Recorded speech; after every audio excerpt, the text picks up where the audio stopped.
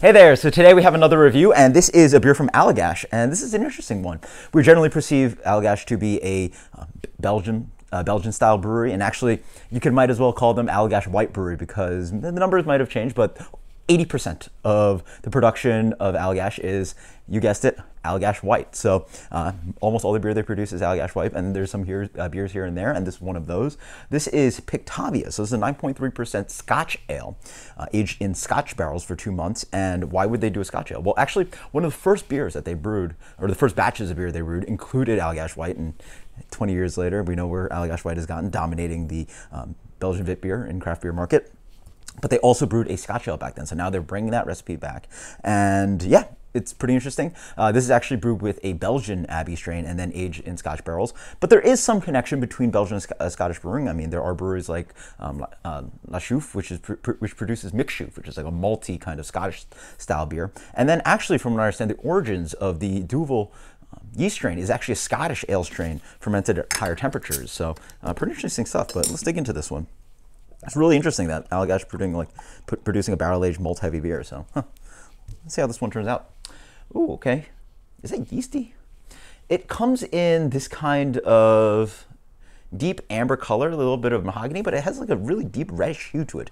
I would have expected something a little bit more brown, but really has a lot of red coming through. So it comes in a deep amber to light brown color. But yeah, very reddish, huh?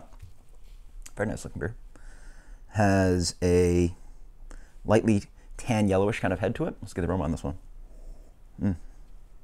Yeah, that smells familiar. It's rich maltiness. It's lots of dried dates. There's a rich woodiness coming in. The Scotch barrel is definitely very obvious. Definitely getting a good amount of the barrel character. Not quite sure it's really Scotch barrel, but it's woody. So it's very woody. And it's not that boozy, so it doesn't exactly smell like bourbon. So they definitely got, oh wow, a lot of dark cherry. I'm getting bright red cherries. Woodiness, deep amounts of kind of breadiness, biscuity tones. Caramel sugar as well. Oh yeah, quite nice nose. Cheers.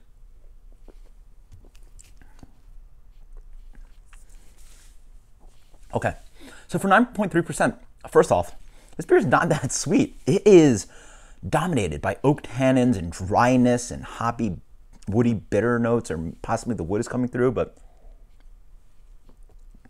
up front, there's a touch of vanilla. There's a little bit of a tart tone coming through as well. The malt shows a little bit of bready, biscuity thing. Yeah, a little bit of kind of like fruitcake kind of action, and then like a third of the way, half palate, and boom, it's dry, it's oak tannins, it's bitterness, hop bitterness. Alcohol shows up a little bit, warms its way down.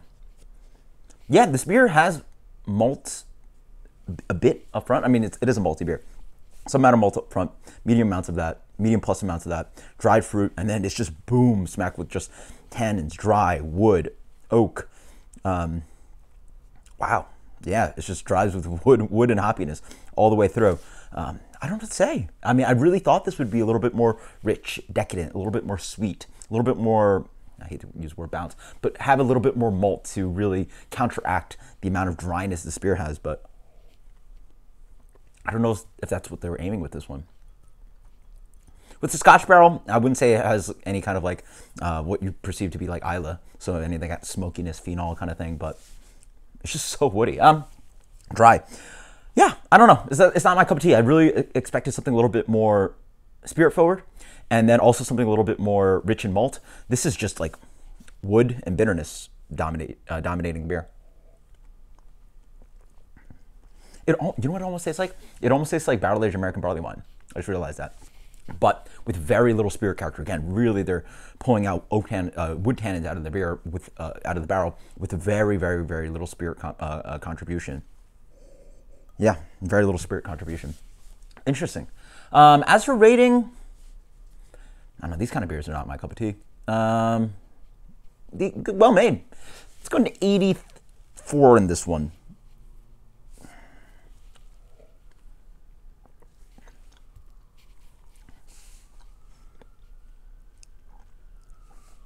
'82. Allagash Pictavia. Until next time, guys. Cheers. Let me know what you think. Later.